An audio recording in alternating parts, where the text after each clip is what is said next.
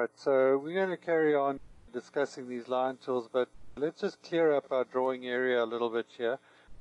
So what I'm going to do is I'm going to go to the edit menu and I'm going to say select all.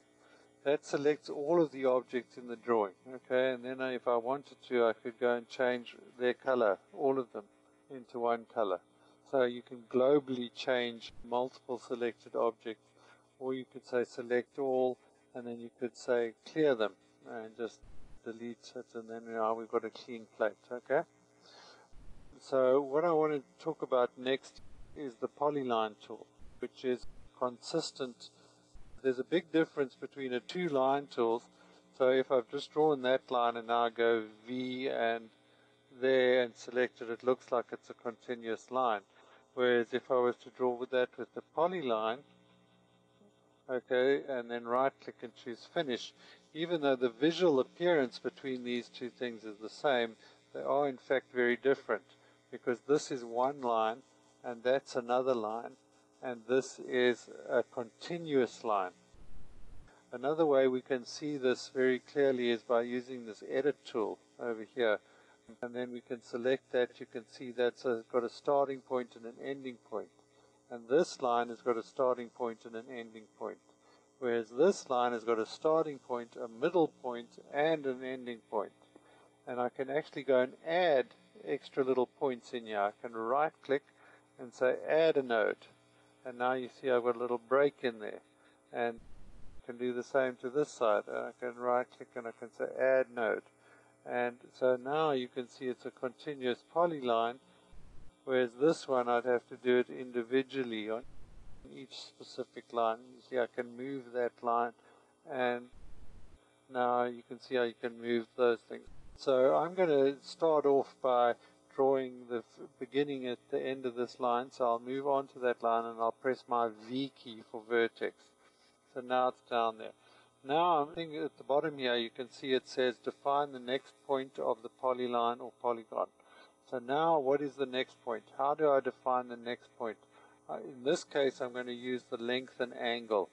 So I'm going to tab down to the length field, I'm going to type in 5. I'm going to tab down to the angle and I'm going to type in minus 30. That means it's 30 degrees below the horizontal. Then I'll hit enter. And now it asks me for my next point. What is the next point? So the next point I'm going to use, I'm going to define it by typing in the value here in the x, which is 5 and 5, and then for the y field, and then I'll hit enter. And you can see from the rulers that that would be where the x would be 5, and this would be where the y would be 5.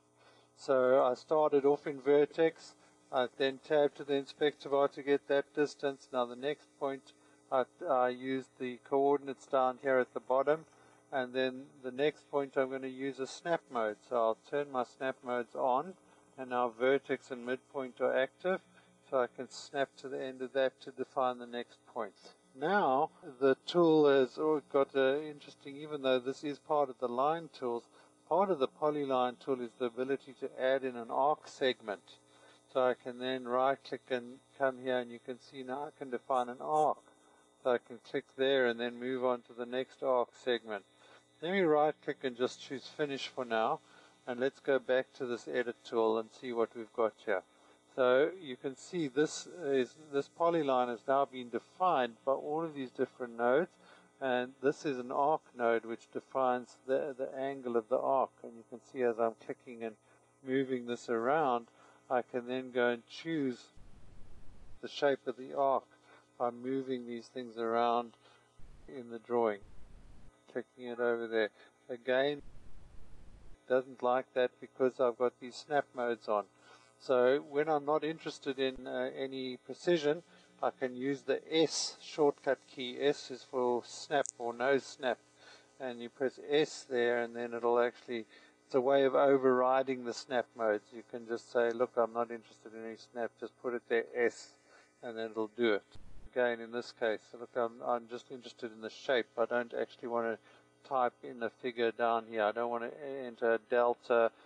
You see you've got all of these precision tools, so instead of typing that in, I just press S and it does it there. And if I want to, I can click that in there and then type in my delta of 1 and 1 and then hit enter, and it moved it from there to there. So I've got a bunch of different options, and then I can change the radius. You see I click down here, now I'm moving this guy around, and I can tab down to the radius and type in 3 and hit enter, and it changes the radius of that particular arc.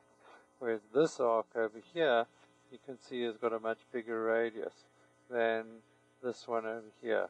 Okay, so you can individually control those arcs and circles, and you can individually control the position of these things. So I've got to keep on pressing S over there. Okay.